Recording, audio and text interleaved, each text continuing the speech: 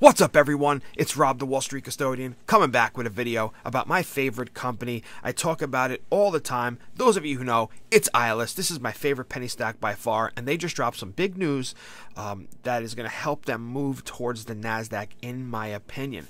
This is big news because one of the main things that people say, the naysayers of ILUS, what they say is, well, nothing's validated, they're lying to everybody. I don't buy that for a second, number one. I don't think a company, and especially the owner, CEO, who stays in such contact with his shareholders on such a regular basis, is pulling the wool over their eyes. And you know what? This move that they just made is the next step to ending those criticisms, right? I said there's things would have to happen. I made a video a while back. NASDAQ hits, ILUS hits $2 when these things happen. Well, this is in that stage. This is the next stage of what needs to happen for this thing to get to the NASDAQ, reach $2 like we all want, and beyond.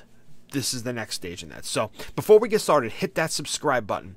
Definitely hit it if you love ILUS. I love this company. I am on this ILUS hill. I would ride this company to a penny and continue to buy it.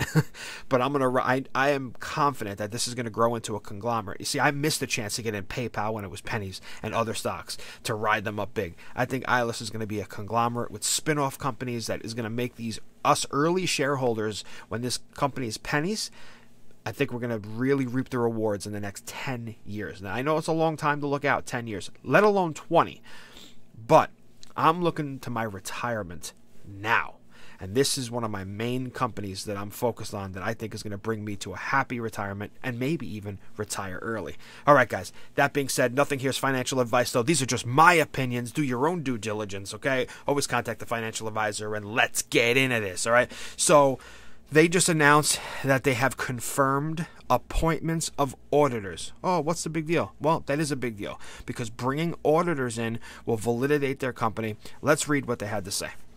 So ILUS has recently appointed AJSH and Company as its auditors. According to AJSH, has recently begun the audit of ILUS, expecting to complete it by the summer, so that's pretty soon, summer of 22. After completing the audit, ILUS will file its Form 10 with the SEC to become a fully reporting entity. That's very important, guys, for the plans of ILUS in the future. This is huge, actually. This is monstrous news that should not be taken lightly. It will also change its registered name from Illustrato Pictures to ILUS International, which I'm very happy they're getting rid of the Illustrato Pictures. It's just ILUS International. And apply with the OTC markets to uplist from OTC Pink Current to OTCQB. Now, for those who are curious, what is the OTCQB? Let's head over to Investopedia and just do a basic explanation. So the OTCQB, also called, quote, the venture market, is a middle tier of the over-the-counter, I've said that before, OTC means over-the-counter market for U.S. stocks. It was created in 2010 and consists mainly of early-stage and developing U.S. and international companies that are not yet able to qualify for the OTCQX, but are not as speculative as the lower-tier pink sheets. The OTCQB replaced the Financial Industry Regulatory Authority, FINRA, operated OTC Bulletin Board. So the OTCQB replaced the OTCBB as the main market for OTC trading securities that report to a U.S. regulator. So that's the key, that report to regulators. So that's regulators. That's what we need. We need to get this reporting. It's going to add, once this starts reporting to regulators, you're going to see new investors have faith that they can come into the company. As it is no minimum financial standards, the OTCQB often includes shell companies, penny stocks, and small foreign issuers. The key takeaways, and I'll get back to what ILUS said, is that the OTCQB is a mid-tier OTC equity market which lists primarily early-stage and developing companies. The OTCQB companies must meet certain minimum requiring standards, pass a bid test, and undergo annual verification. All right, and the other OTC tiers are the highest quality OTCQX and the most speculative pink sheets. So you got three tiers basically. Highly speculative pink sheets where ILUS is right now, OTCQB the next stage up, and then OTCQX. So we're moving up, guys. That's the important thing here. This is big news for ILUS. Really, really, really big news, actually. It's bigger than any. I think this is the most important thing we've heard, yes, especially to quell some naysayers and get some new investment capital coming in.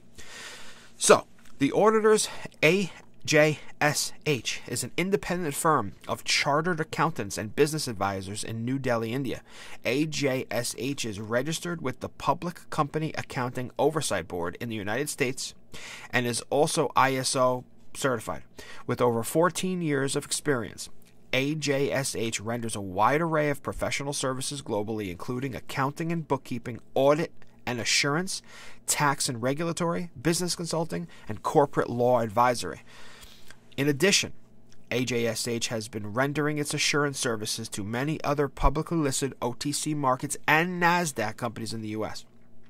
ILUS chose AJSH as its auditor due to its capabilities, capacity, and knowledge of operations between Middle East, Europe, and the United States, which is where ILUS is doing a lot of business, right? Most of its business, whilst being in a convenient time zone.